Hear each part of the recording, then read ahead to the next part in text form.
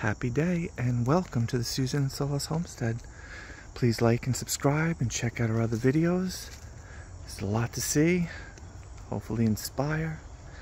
But today's kind of a mushroom theme. Here we're in our sacred Sasquatch sitting area in the middle of the back of our property, where we've reused all the stumps. Like, you find interesting branches, instead of mulching them or throwing them away, kind of just put them in here in a sacred manner to stare and inspire.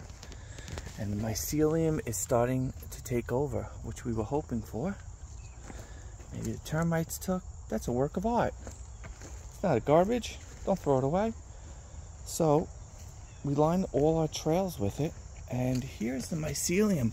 A lot of the stumps, I don't know if it's turkey tail or I wouldn't eat it. I'm not identifying. This is just for fun and interesting, and ways that you can dress up your homestead with natural art.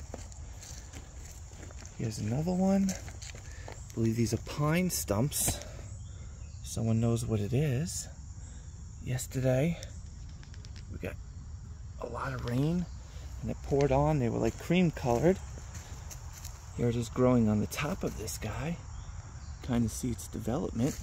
And now it's white colored. Wow, so much more just since yesterday. It really grew, expanded.